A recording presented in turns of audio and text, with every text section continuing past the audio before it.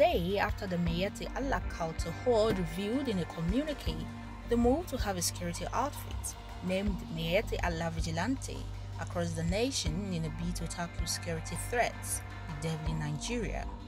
The Benue State Governor Samuel Ortom has opposed the plan, saying it is not welcomed in Benue.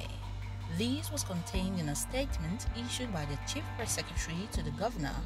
The statement reads in part: "The idea of running a nationwide vigilante group is a mere strategy by the Fulani Socio-Cultural Organization to elevate their nefarious and human activities to another level.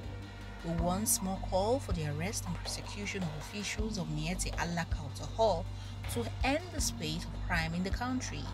End of quote. The governor stated that the Miyetti Allah had no constitutional right to set up a security outfit in all the 36 states, saying he was already collaborating with security operatives and vigilante groups have been established in different areas.